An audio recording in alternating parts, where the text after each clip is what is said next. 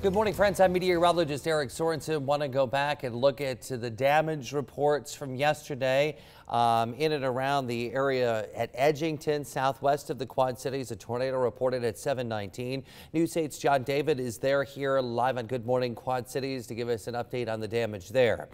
News 8's Jonathan Katz will be out here in Sterling and Rock Falls. We had quite a bit of damage. In fact, a wind gust of 70 miles an hour at 7:16. Also some wind damage around Harmon, and reports of hail 1 inch in diameter, and also people trapped in a tornado in a mobile home park out toward Mendota and Sublette. The good news is for today, good cleanup day. Lots of sunshine, not much wind, and low humidity. However, showers and thunderstorms have come back for Wednesday night. A few storms could be strong and severe, especially in central Iowa, and those will bear watching.